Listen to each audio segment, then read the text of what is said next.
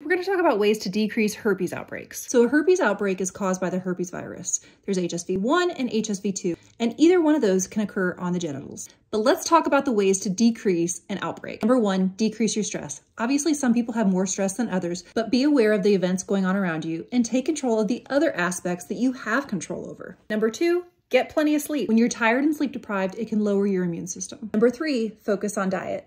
Now, I know for me, when I am stressed, I automatically go for the worst things for me. Instead, focus on things like whole foods, fresh vegetables, and legumes. Keep in mind, you can do all the things right and still experience a herpes outbreak. So here's what you can do. Number one, start an antiviral. I recognize though that sometimes outbreaks are at the most inopportune times and getting to a healthcare provider is a barrier, but there is an over-the-counter option that you can use with or without the prescription. And there it is.